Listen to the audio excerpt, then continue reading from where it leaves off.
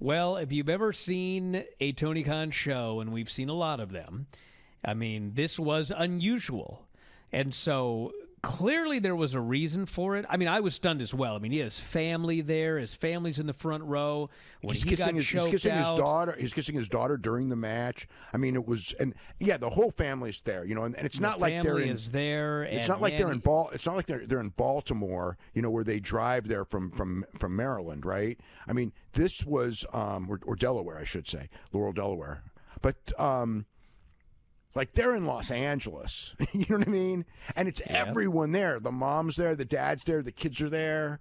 You know, everyone's there right in the front row. So the family's there, and, you know, when he got choked out, I mean, they're just crying, and they're so sad, and the crowd is stunned.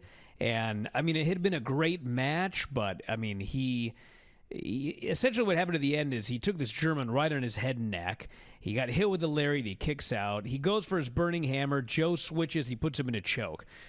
So Mark's fighting, gets to his feet. Joe gives him another sleeper suplex onto his head. He puts him back in the choke, and Mark goes out. And they announce Joe the winner. And the fans are shocked, and the family's crying. I think all the fans thought the same. Of course, they all thought that he was gonna win. So to me, the key is when it was over. You know, Joe got in his face. He extended his hand. He actually gave him a handshake. And the announcers, you know, he gets a big standing ovation. He got a standing ovation. Sky. Yeah. He's crying. He hugs his mom, his sister, the kids, the wife.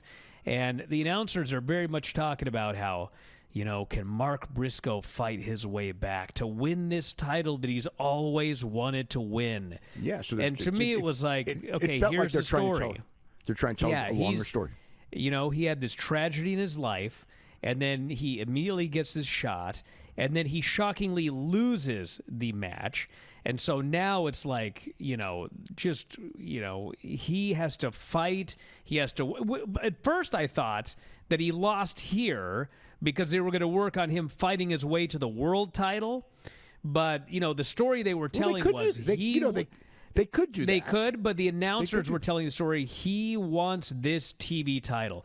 This is the belt that he wants, and he didn't get it here. And so presumably, I don't know if it's going to be building all the way to Final Battle or if it's going to be the next Ring of Honor pay-per-view, but he's winning this title. And I think that this was just, you know, instead of just making it the thing that everybody expected, like there's going to be these roadblocks that he has to get to, so when he actually wins it, it's going to be even bigger.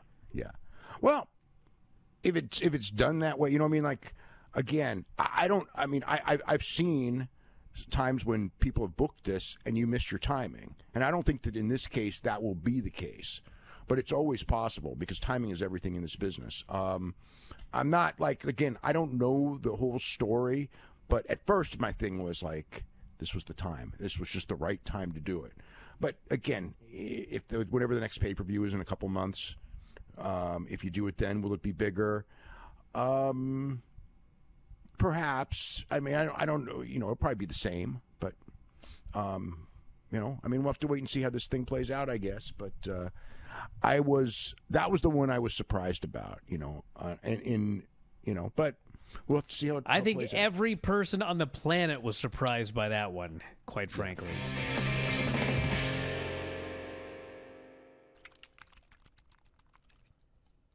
Loading up on some liquid energy here. Uncle Howdy. Why does he do this? Why does he do this? That's like the Uncle Howdy thing. Why does he do that? Me to explain Uncle Howdy? Yes. Someone needs to put that to music, some 70s song for the best of the Bryan and Vinny show. Yeah, keep it off this show, please. Why does he do this?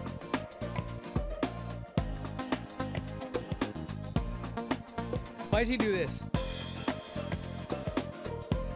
That's like the Uncle Howdy thing. We're going to get kicked off whatever run. Boo! You just disgusted Granny. That's like the Uncle Howdy thing. What a jamming song that is. Yeah, keep it off this show, please.